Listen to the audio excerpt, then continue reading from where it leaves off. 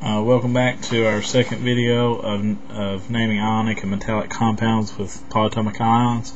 In the first video I showed you how to take a name and write the formula, okay, and we did that for magnesium chlorate, copper 2 acetate, and sodium acetate. Now in this video we're going to start with the formula and get the name.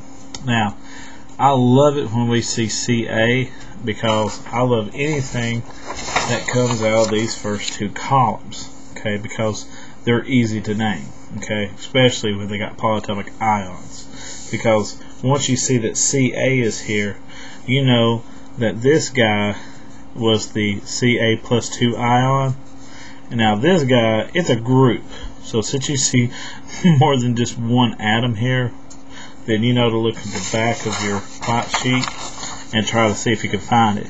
And sure enough, it's this word, dichromate, Cr2O7 -2. So we know the charge, Cr2O7 -2, but we can see how they got the name of this. Okay, we know that this is calcium, and we know that this one's name is dichromate, and you're done. That's what I love about getting something out of the first column. Now let's pick something that's not in the first column that's a little bit more challenging.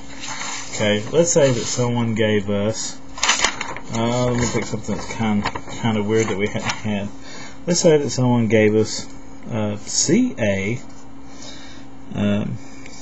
parentheses BrO2 close parentheses 2. Let's say someone gave us that and they ask us to name it.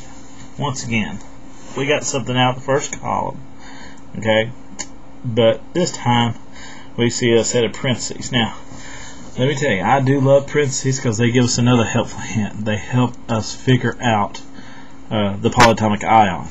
So anyway, first column, once again, Ca we know is calcium, okay, and the calcium ion is Ca plus 2, so that must be where this 2 came from.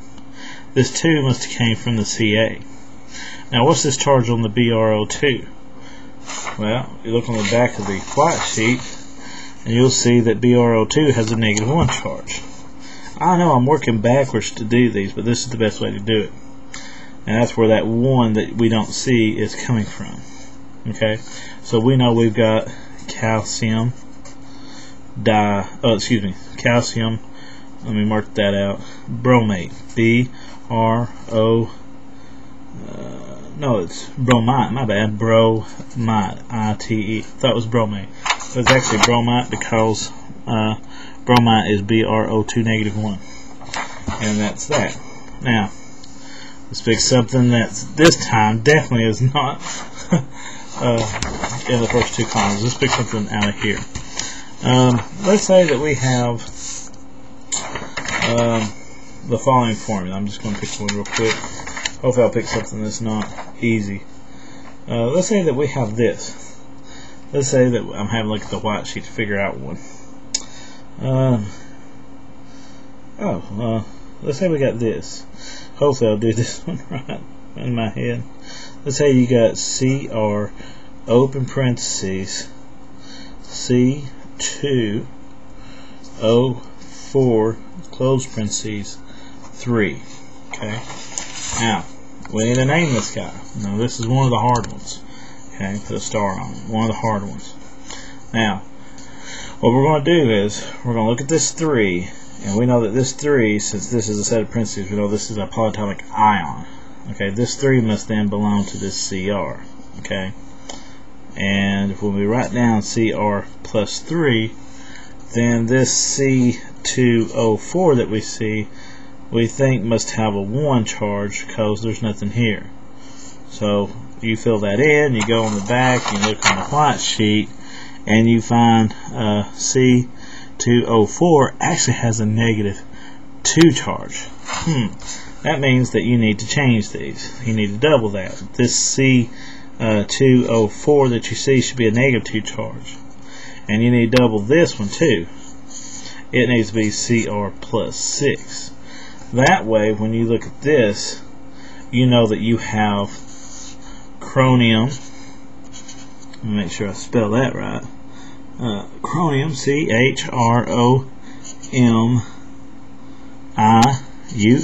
and it's 6. So that's VI. So that's 6. And then this thing is oxalate. OXLATE. Now, probably what I'll do is I'll do a third video and I'll do some more of these more complex ones. That way you've got more to look at, because I agree with you. These are easy. This one's hard. So we'll do another video on those. Alright, I hope this helps you.